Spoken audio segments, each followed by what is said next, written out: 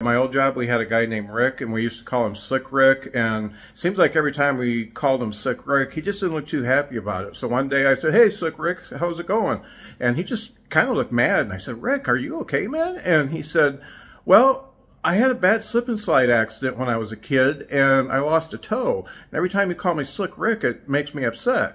I said, "Man, I'm not going to call you Slick Rick anymore." And I told everybody else not to call him Slick Rick. And one guy just kept calling him Slick Rick, and he wouldn't stop. And we kept saying, "Hey, man, he's had some trauma. Let's not call him Slick Rick anymore." He kept on doing it, and one day when he was coming to work, he had a flat tire, and we said, "Yeah, you better stop calling him Slick Rick or other stuff's going to happen." So he stopped.